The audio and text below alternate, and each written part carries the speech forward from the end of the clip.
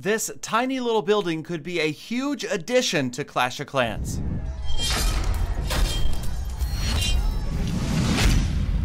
Welcome back, fellow fans of Clash of Clans, or of course, if it's your first time here, thank you guys so much for stopping by Galadon Gaming. Today, yes, we're discussing the possible leak, the possibility of a second builder coming to Clash of Clans, and this comes to us via the well-known website Opegit. I'm probably mispronouncing that studio, O-P-E-G-I-T Studio, and they recently had this image up amongst some others of a possible image of a second builder that would be added to the builder's base. Now, of course, you guys know that the builder base only has one builder, and that probably is one of the two primary complaints of all players who have played the new update, that being either the loot cap comes too soon, only 3 attacks a day, or the lack of a second builder. You see the builder hut? Well, it was there. It was built into the top of the builder hall. It's kind of on the second story. So there is not even a builder hut in the game right now. So the idea of seeing this image tells us that somewhere, perhaps in the game files, maybe not, maybe this is some graphic artist's representation of what it would look like, there could be a second builder coming. Now, it would only make sense considering that right now we've got Builder Hall 5, which is still relatively small, but has room to grow. I mean, look at the size of the battlefield over here. There is plenty of room once we clear those obstacles and the grass and a few miscellaneous statues. There's plenty of room to put something more interesting down, more walls, more defenses, new buildings. Obviously, we've got the Mega Tesla, the Roaster, and other structures and troops coming. So it would make sense that we saw this. Now, this is a close-up look at what is either a leak or an artist's rendition. Now, it doesn't look really anything like the home village builder's hut, but it does look a lot like the builder's hut that is kind of on top of the builder hall that you see in most battles these days. So let me know what you guys think about adding this to the game. I feel like right behind adding more loot, this would be a big help. Maybe only 2 builders, though. I think that 2 might be enough. Okay, obviously, we'd be happy with 5, but maybe for now, let's not, you know, give them an inch and take a mile type of thing.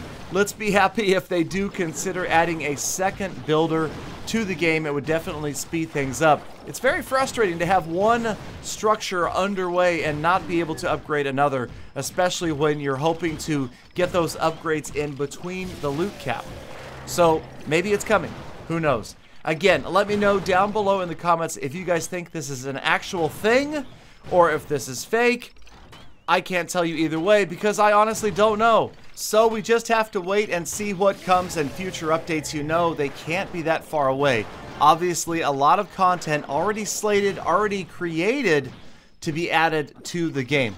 So right here, we've got some maxed out Builder Hall 5 action. I am defending, and yes, this was one of my earlier iterations of a base that, well, after a few of these 3-star losses, decided maybe this just wasn't the best base for me, and I went ahead and moved on. Crazy for you, All or Nothing decided to take all of my base.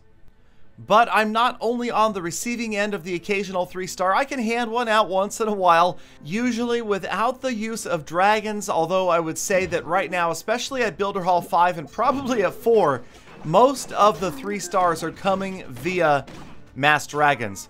So this one, mass barbarians, I brought 30 barbs, and this is the raged barb charge strategy. Those guys are so strong. If you can avoid the crusher and you can avoid the mega mine, those are the 2 absolute antidotes to raged barbarians.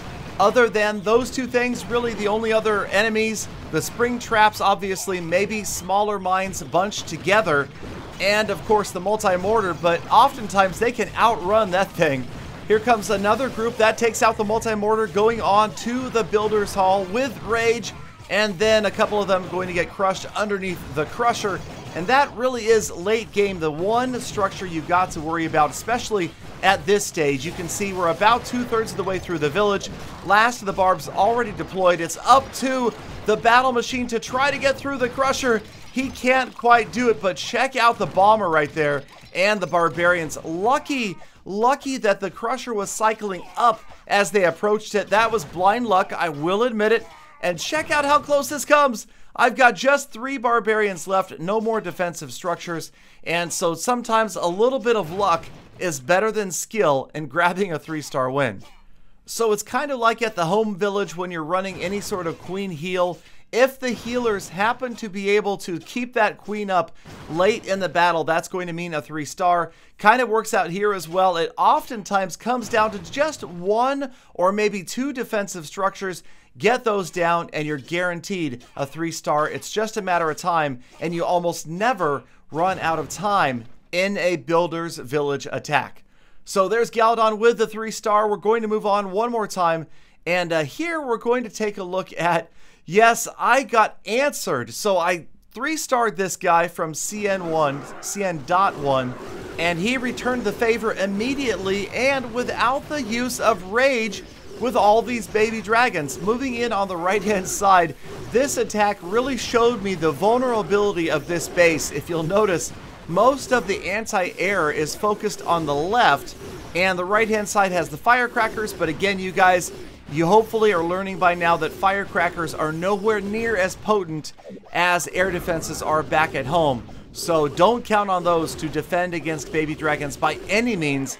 And right here, this attacker was just waiting to get these last couple of structures down, and then he's got the battle machine with all the time in the world back there to get through that outer maxed out wall. Doesn't matter at all. He used its ability first just to accelerate the damage right there. The last baby dragon goes down, and you would think that the remaining defenses would be enough to stop this one unit, a level 5 battle machine, but the single cannon, archer tower, and Tesla are simply not going to be enough. So even at only level 5, this battle machine just wrecking stuff gets right through the builder's hall, and fortunately for the attacker, goes after the archer tower and the Tesla next. Surprisingly out of range right here of that single cannon. A little bit surprised it wasn't able to shoot at it. There it's going to go, but again, at nearly 50% health and that regenerating ability, that makes all the difference in the world. That and this pathing, friendly pathing, as the battle machine is going to again get outside of the range of the cannon. For almost all of these structures, you can see it's going to turn to the right here, but then again, it's had time to regenerate. The ability is up one more time. There it is, back up to full health, and going out of the range one more time, going after the elixir collector, and right here, even with a maxed out wall, not going to stop this guy. This is close, but with the ability increasing damage, he's going to grind his way through that wall, plenty of health, taking out the last defense, and finishing a 3-star on a base of mine that, okay, a base of Itsu's that I copied that had not been previously 3-starred, and yeah. So basically every base is 3-starable from what I've seen. If you have a maxed out or a Builder Hall 5 base that you swear cannot be 3'd, please let me know. I would love to find it. I would love to use it. And of course, if it does work out for me, give you a shout out in a future episode, because it's tough. Anti-3-star bases, not like they are back at home. So much smaller, and right now, even at Builders Hall 5, we haven't seen anything higher released yet. They are still not that hard to 3-star, although I would say unless you're hitting about the global top 200 or the local top 200, you're not seeing a lot of 3-star attacks until you reach that level of the game. So right here, another fully maxed out village. A lot of players starting to go to this staggered wall layout. 2 layers of walls, sometimes broken on the outside rather than on the inside, and that seems to be starting to slow down some of the 3-star attacks. But then again, it just comes down to a little bit of luck. Right here, it's the very last structure left. The crusher is in the way, and it looks like we might have trouble getting through it. But notice we've got bombers, and the bombers will always outrange the crusher. And another 3-star with units to spare right there over Big Mac 69. All right, you guys, thank you so much, as always, for spending a few minutes of your day with me. Leave me your comments down below. Send me your base designs. I want to use them in future episodes, highlighting excellent base designs from Builder Hall 3, 4, and 5. Until then, have a fantastic day. See you tomorrow. Full attack.